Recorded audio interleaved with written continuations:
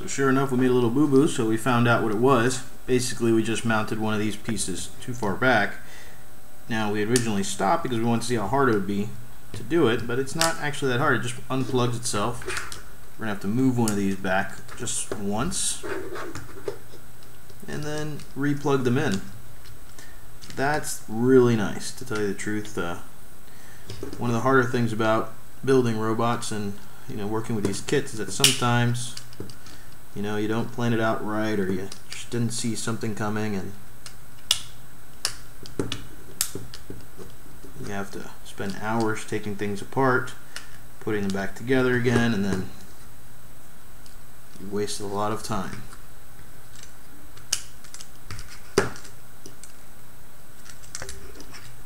We're having a little bit of technical difficulty with this one, so let me just plug it in.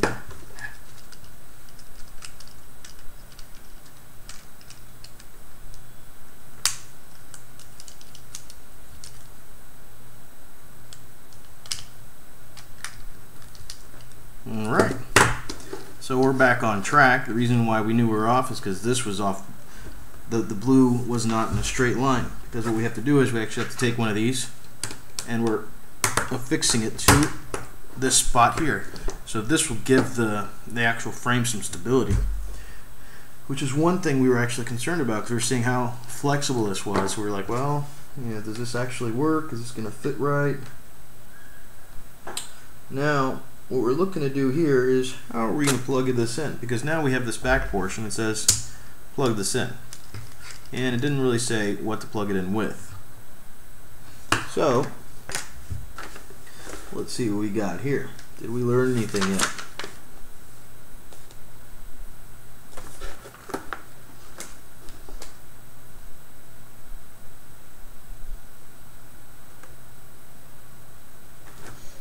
There's a little number there. It says 13. Let's see on the back. What is 13? Sure enough, these things are numbered in the back, so we might be able to find something here. So we have 4, 6, 12, 3, 5, 7, 9.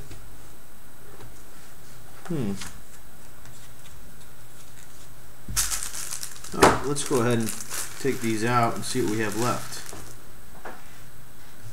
According to this picture, it looks like we're going to have to plug this in with 2 items.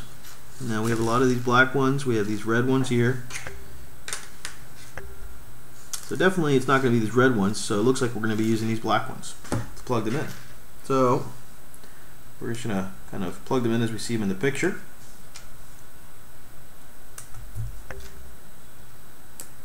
Like so.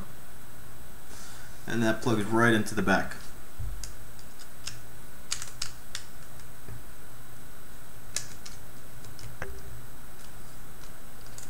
Might have been a better idea actually. You know what? Let's take these out. I'm going to plug them into the back and then just kind of sit this on there.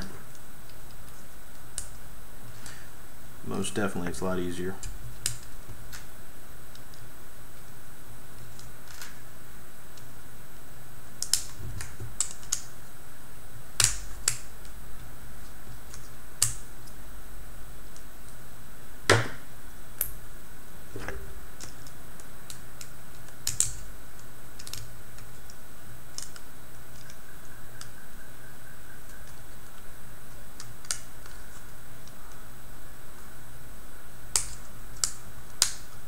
There we go.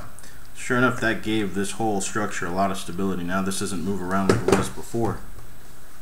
So we've completed step 11. Now we're moving on to step 12. Looks like we're going to be using a lot of these components now. So we're going to need 4 of these and the last 2 remaining axles that we have here. Let's see, how is this going to be plugged in? So it looks like we have to flip this upside down, like so. And then these guys actually will be plugged in here, and here, and on either side. Okay, I see how this is going to be.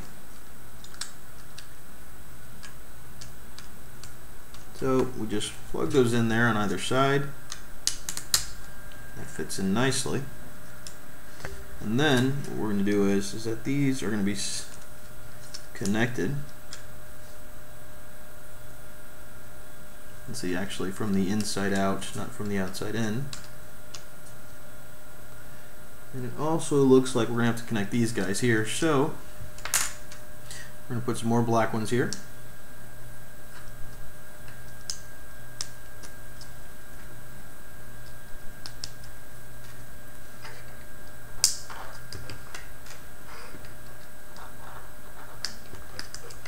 Okay, and this is going to slide right in and snaps in place.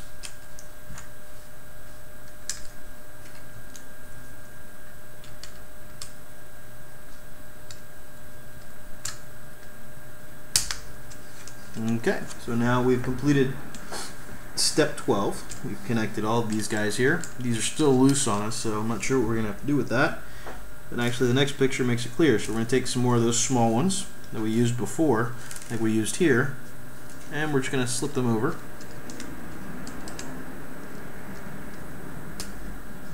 And that's going to be holding these in place.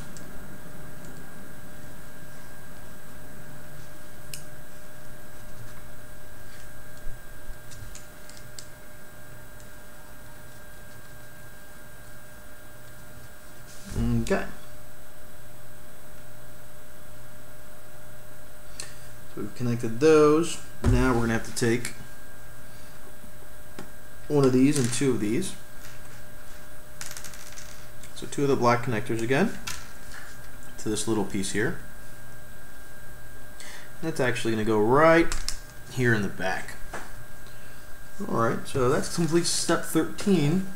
Oh, now it's starting to take shape. Step 14, we're going to take all the wheels. That's great news. And we're just going to slip them over. Now, this is kind of, I'm experimenting to see how we're slipping these over because I'm not really sure. It looks like this X shape is going to be facing inside.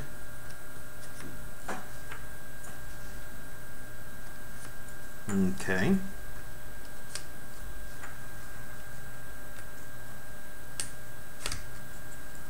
So those are all plugged in, and we see that there's some things sticking out the back. So now what's next?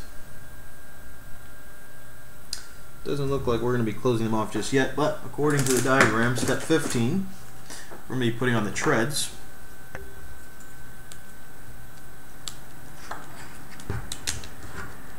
That's one tread.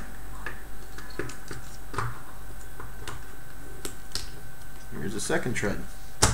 There we have it. We have some Legos that we've constructed, that we've used to construct our first little robot, and it's finally starting to take some shape here. And then we're actually going to use 4 of these gray things here, these gray connectors, and those look like they're going to be plugged into the axle so that these wheels don't pop out, which is great. We're actually looking for that step, and those slide right in. They actually go recessed into the wheel's hub. Not sure if you can see it there, but that's really nice. Means it won't come out easily. And the last one, here we go. So just to kind of see where we're at, back two are just free moving wheels. They don't really do anything.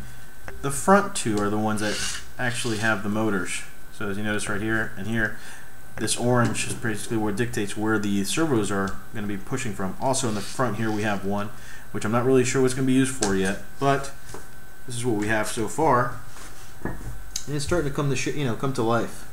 Now, step 16.